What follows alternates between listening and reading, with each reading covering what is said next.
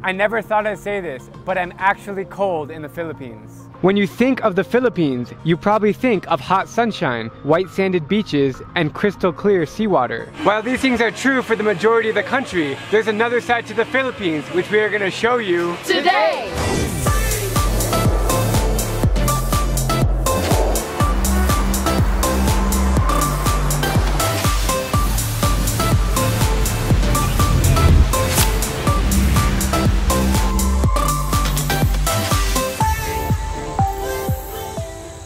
Good morning, guys. We're about to jump in a car here. Let's go, let's go!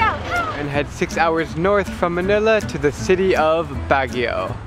I think Baguio has a countryside vibe that is different with other places here in the Philippines. Baguio is in the mountain top. Yeah, it's a city in the mountain. City of flowers. City of flowers.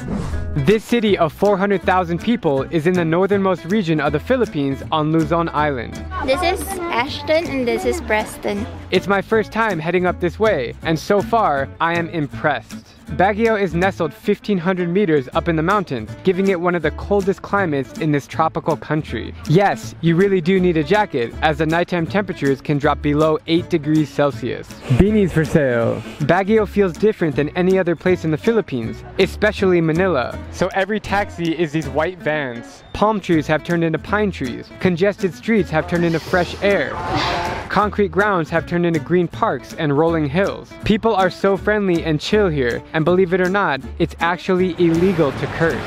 Oh my gosh, my phone! Are you all good? Yeah! Walking across this suspension bridge here in Baguio, and it's a little bit scary. I can't end this video without mentioning the amazing cuisine. Baguio shawarma. So it's a strawberry shawarma? Yes, sir. Given its high altitude, fresh fruit grows in abundance. Right now we are standing in the beautiful strawberry fields. Thank you! So we're getting some strawberry taho, which is a specialty here in Baguio. Strawberry taho! Basically just tofu and strawberries. How is it, Gia? 1 to 10. 12. This Baguio experience has only given me a deeper love and appreciation for the Philippines, and I can't wait to see more tomorrow.